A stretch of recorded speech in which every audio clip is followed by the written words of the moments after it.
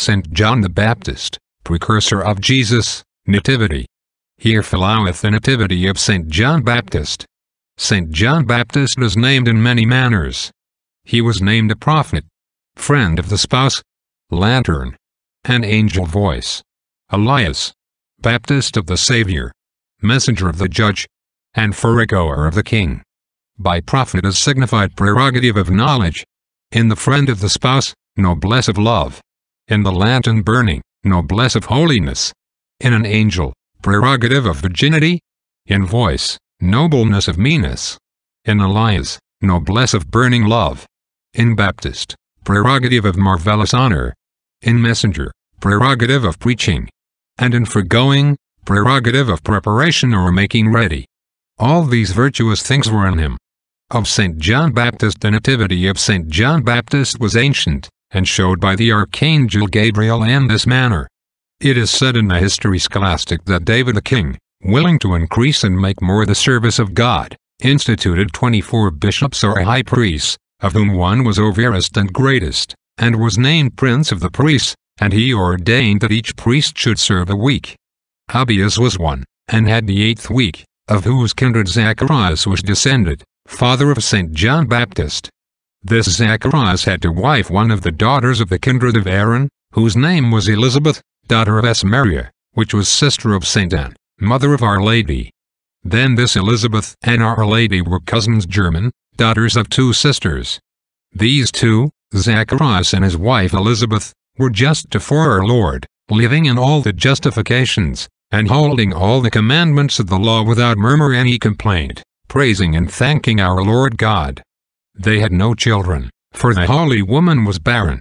They had great desire to have a son that might be bishop of the law by succession of lineage after Zacharias, and hereof had they in their youth prayed much to our Lord, but when it pleased not unto our Lord, they took it a worth and thanked God of all. They served the more devoutly our Lord God, for they had no charge but only to serve and attend unto him. Many there be that withdraw them from the service and love of our Lord for the love of their children. They were both old, he and his wife Elizabeth. It happed, at a solemnity that the Jews had after August, that the bishop did holy sacrifice and doing the office that appertained to him and to his week. He went for to incense, and entered into the temple, and the people abode without, making their prayers and awaiting the coming again to them of the holy bishop. Thus, as he was alone, and incensed the altar, the angel Gabriel appeared to him standing on the right side of the altar, and when the holy bishop saw him he was abashed and had great dread. The angel said to him, Be nothing afeared, Zacharias, thy prayers be heard and thou hast found grace to fore of whom our Lord. Elizabeth thy wife shall conceive and bear a son, whom thou shalt call John, of whom thou shalt have great gladness, and much people shall make great feast and joy of his nativity, for he shall be great, and of great merit before our Lord. He shall not drink wine any cider, anything whereof he might be drunken, and in his mother's womb he shall be sanctified and fulfilled with the Holy Ghost. He shall convert many of the sons of Israel, that is to say, of the Jews, to our Lord, and shall go to for him in the spirit and virtue of Elias the prophet for to convert father and sons, old and miscreants, to the sense of righteousness and to the service of God. When the angel had thus said to Zacharias, he answered, How may I believe and know that this is truth that thou sayest? I am now all old and ancient, and my wife old and barren. The angel answered and said, I am Gabriel, the angel and servant before God, which in his name am sent to speak to thee and to show to thee these things aforesaid, and because thou hast not believed me thou shalt lose thy speech, and shalt not speak till the day that this which I have said shall be accomplished, each thing in his time. The people were abiding and awaiting when Zacharias the bishop should come out, and marveled where he tarried so long. He came out of the temple, but he might not speak, but the holy man made to them signs by which they thought well that he had seen some vision of our Lord, but more knew they not. He abode in the temple all that week, and after, went home to his house. His wife conceived and waxed great, and when she perceived it she was shamefaced, and kept her in her house well 5 months. In the 6th month the same angel Gabriel was sent from our Lord unto the Blessed Virgin Mary, newly espoused to Joseph, which shewed the conception of Jesus Christ, Son of God our Lord, And the angel told to her that she should conceive of the Holy Ghost without knowledge of man. For our Lord made to all that it pleaseth him, like as it appareth, said he, of Elizabeth thy cousin, the which, she being old of age, and barren by nature of her body, hath conceived by the pleasure of our Lord, and hath now borne about 6 months. When Our Lady heard that Saint Elizabeth her cousin was great, she went to visit and accompany her in the mountains where she dwelt, right far, hard, an evil way. When she came thither she saluted her much courteously. Our Lady was then great with the blessed Son of God, our Lord Jesus Christ, whom she had conceived when she said to the angel, Ecce ancilla Domini. And then she was replenished with the deity and humanity of our Lord Jesus Christ. Then, when the salutation issued out of the body of Our Lady, the greeting entered into the ears of the body of Saint Elizabeth, and into her child that she had within her, which child was anointed of the blessed Holy Ghost, and, by the presence of our Lord, sanctified in the womb of his mother and replenished with grace, whereof he removed him for joy in his mother's womb, in making to our Lord reverence such as he might make not of himself, but by the grace that he had received of the Holy Ghost. Of which by the merits and grace done to the blessed child, Saint Elizabeth was replenished, and Anon prophesied and sang and cried with a high voice, Thou art blessed among and above all women, and blessed be the fruit of thy womb. From whence cometh to me such grace, so great that the mother of my Lord cometh to visit me? I know well that thou hast conceived the Son of God, for as soon as thy salutation entered into mine ears, the child that is in my belly made joy and feast, and removed. Thou art well blessed and happy that thou hast given faith and believed the words of the angel which he said to thee, for all things shall be performed that he hath said to thee. Of all these things Saint Elizabeth knew nothing when Our Lady came, and yet Our Lady had nothing said to her, but the Holy Ghost, by the merits of her holy child that she bare, replenished her and made her to prophesy. Then answered Our Lady and made the holy psalm saying, Magnificat animam me Dominum, and all the remnant. Our Lady abode with Saint Elizabeth 3 months or thereabouts till she was delivered and laid abed, and it is said that she did the office and service to receive Saint John Baptist when he was born. When then he was born, and the neighbors and cousins and friends knew the grace that our Lord had done to these holy folk, noble of lineage, rich of goods and of great dignity, to whom in the end of their age he had given an heir male against double or treble nature, they made great joy and feast with them. When the 8th day came, and the child should be circumcised, they called him after his father's name, Zacharias. The mother said that he should name John, and not Zacharias. And they went unto the father and said that there was none in that kindred that so was called. And then the father demanded pen and ink, and wrote, Johannes est nomen eius, John is his name, and all they marveled. Anon after, by the merit of St. John, his father's mouth was opened, and had again his speech, and spake, glorifying our Lord God.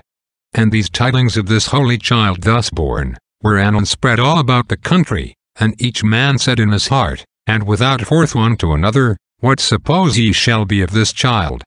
He shall be great and a man of our Lord, for he is already now with him, and the hand, the work, and the virtue of our Lord is with him. The father, holy Zacharias, replenished with the Holy Ghost, said and prophesied, and made then the holy psalm, Benedictus Dominus Deus Israel, which psalm is always sung in the end of matins.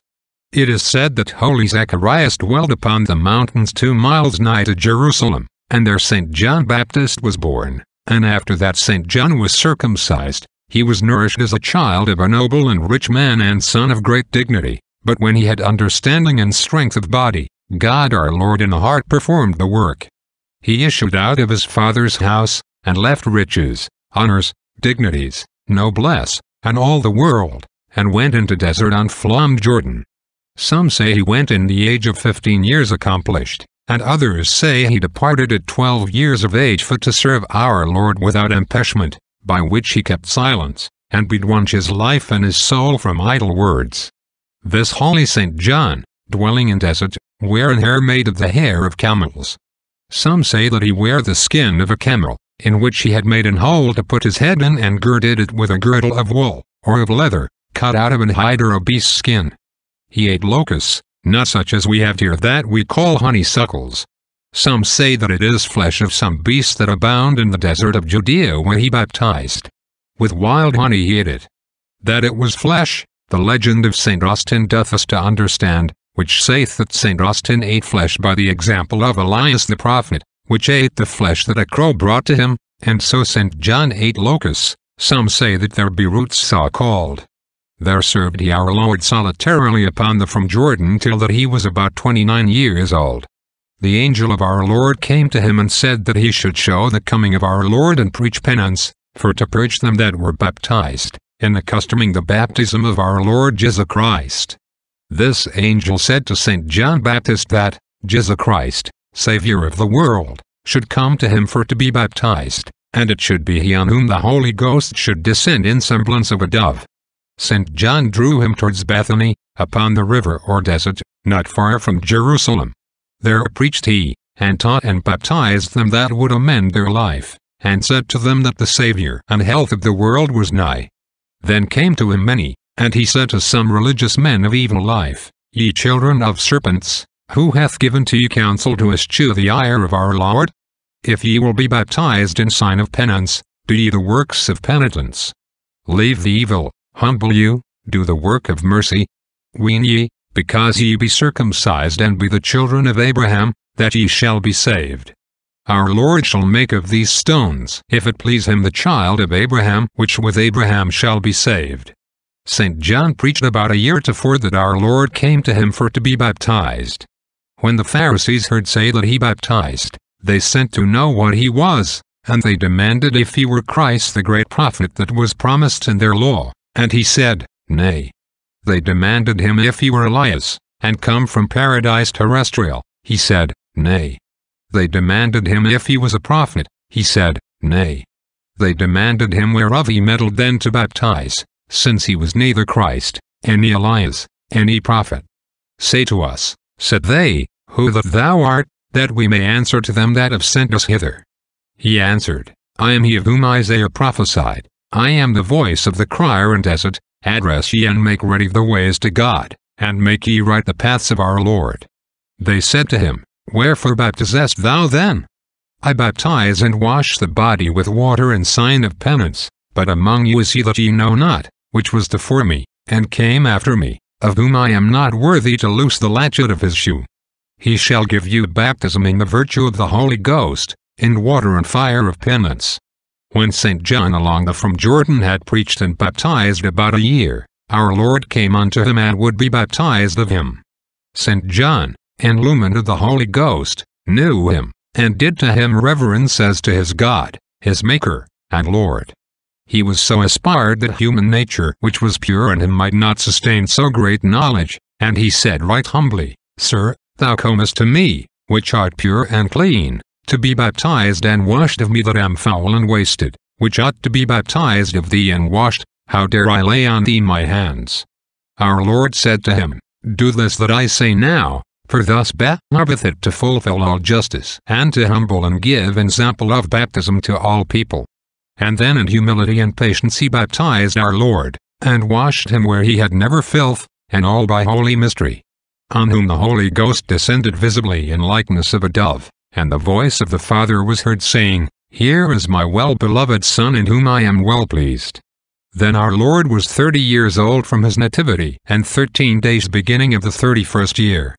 On that same day our Lord changed water into wine in Cana of Galilee.